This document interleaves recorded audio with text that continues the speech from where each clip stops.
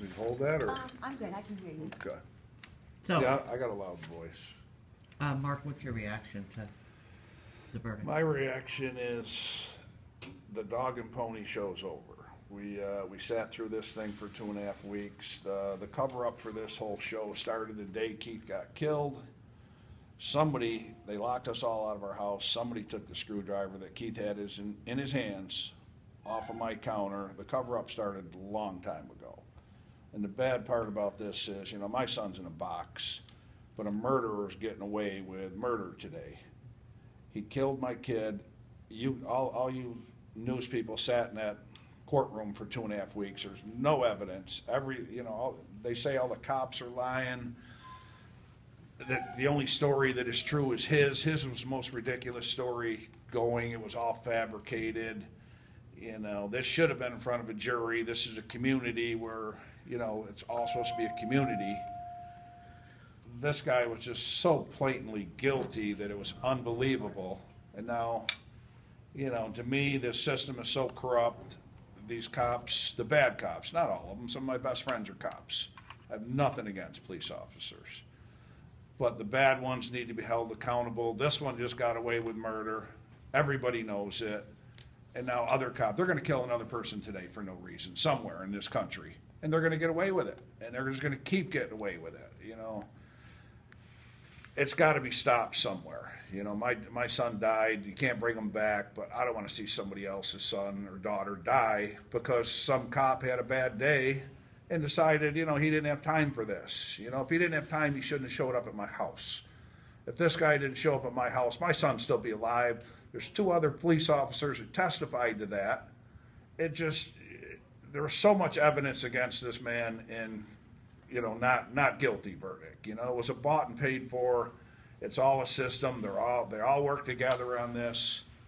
There's no reason for this verdict, and I'm sure all you ladies that were in the audience, if you were part of the jury, it would have been guilty. So, what do you think happened? Why do you think what happened? The verdict? No, the shooting. Because this guy came in my house. It was proven by everybody.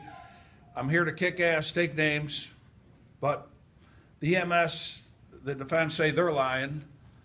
The police officer, me, my wife, all heard him walk in the door. I don't have time for this shit. Tase that kid, take him down. Now, that's not police work. He's supposed to go in there like he said he was his job.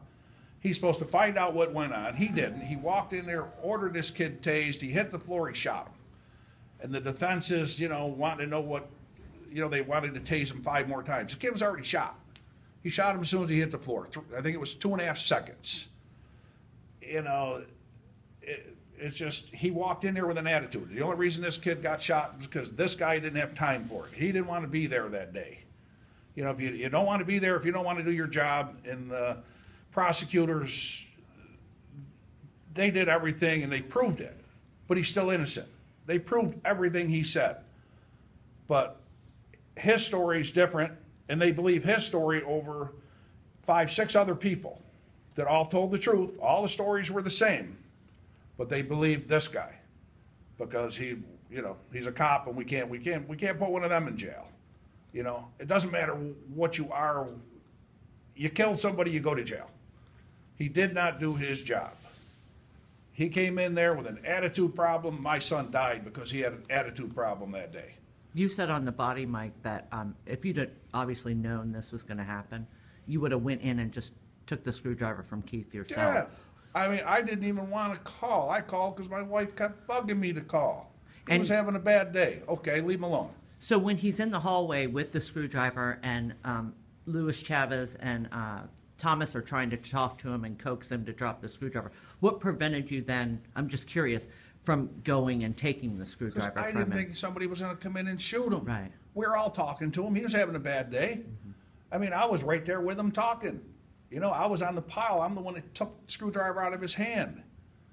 There was no reason to think that something violent was going to happen. We didn't know, the violent cop was going to walk in here. He had no legal right to order them to be tased, and it was all proven. You guys sat there.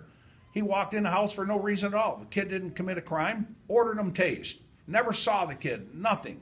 Ordered him to tase him. Do you think? And my son heard that and panicked. Ran in the bathroom. He got tased on the way out the bathroom. I mean, you know, you've got a mentally ill patient, you got a person that's drunk, anything. It's confrontational. You don't say, yeah, okay, I'll fight you. The other police officers talked to him for 15 minutes. You know, it wasn't a standoff. He said it took him 20 seconds to walk, 12 feet at a hurried pace. It took 2 to 3 seconds. You know, it's just all the evidence. He was 100% guilty, and they still let him off. It's just not right. When we first met, you talked a lot about training police officers to deal with those who have mental illness. Where do we go from here for your family with Keith's Law? My wife's pursuing it. I know what they train police officers: shoot to kill. You know, the training's there. It's not mandatory. I'm a general contractor. I had to get training. You guys have to have training. Why don't you train a police officer? But even then, John Thomas, he wasn't trained, but he had enough common sense to talk to the young man. You know, he didn't go in there with violence. He told the court he had all day. Let's talk. He told the court he gets paid overtime. Let's just talk to the young man. Samantha Lewis had the training. She walked in there just like she was his mother and talked. Vassey walked in the door. He told everybody he was going to kick ass, take names outside, walked in the door. I don't have time for this shit. Tase the kid, take him now, walk over to the officers 2 seconds later, and then order him to tase him. So, you know, it's not right what happened, but we call it legalized murder in this country, I guess. And I watch it all over the country, and they keep getting away with it, and they're going to keep getting away with it. Somebody else today will get shot by a cop. They shouldn't be shot, but it'll be okay.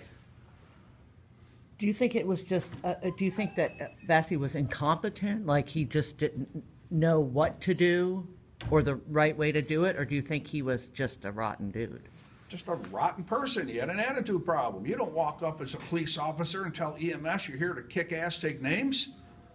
And that's just not your job. And then walk in. It's just bad day. Who knows? You know, he's taking drugs that he shouldn't be taking.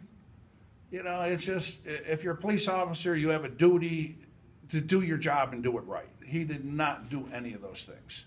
And it was, flat out, the prosecution proved it all, that what his story that he said happened it was impossible for it to happen. Absolutely impossible, but he's still innocent. In order for the judge to come back with a not guilty verdict, he had to believe that Vassey thought somebody or his life was in danger. Or he got bought and paid for it. To me, this was just a dog and pony show, and the verdict was already in. You know, I think we just wasted all our time. You guys sat there for 3 weeks, and it was all just, to me, a joke. This was all arranged. Why wasn't it a jury trial? Why was it a bench trial? Why is the judge from some other county? You know, they're not going to say guilty. If they say guilty, their career's over.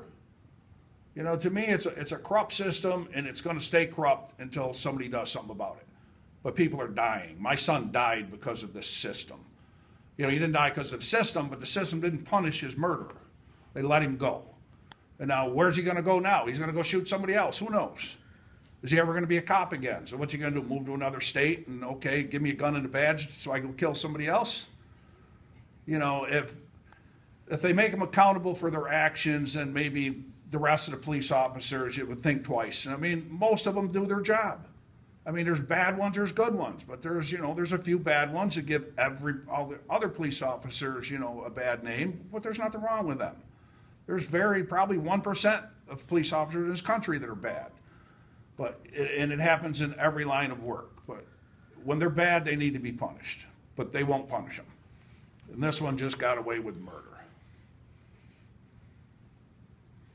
There's no other way to put it. Legalized murder, to me, it was just a dog and pony show. The cover-up started the day my son got killed. I took the screwdriver out of his hand. I put it on the counter. Even in the recordings, the voice mic you can hear, I had the screwdriver. Where'd the pick come from then? Vassey's garage. So you're That saying pick, or the screwdriver, I took it out of my son's hand. I watched his eyes roll back in his head, and his hand went open. I picked it up. You can hear it on the body mic. I got the screwdriver. And that, that's the way it was. But then he shows up 3.5 hours later at the police station with an ice pick. And then the screwdriver that I put on the counter, that other people saw me put on the counter because they locked everybody out, is gone. That's where the cover-up started in this whole thing. Somebody was helping him from day one. I mean, that would be a pretty elaborate cover-up, though. I mean, that somebody would have had to have the foresight to see that he was going to then replace the weapon with a pick. Yeah. I took it out of his hand. John Thomas did not hand it to him because you can hear it on the body mic. Somebody get the screwdriver. You can hear me. It's clear as day. I've got the screwdriver. And I chased him out of the house. I still had the screwdriver in my hand.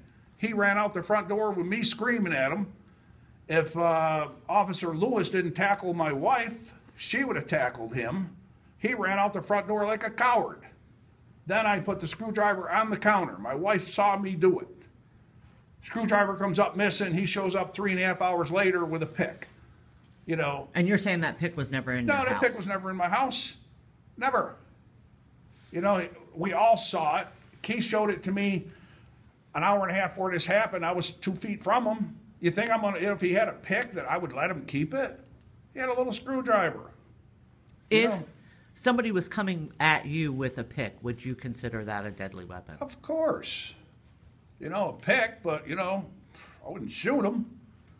But he didn't have a pick. So, this was all manufactured.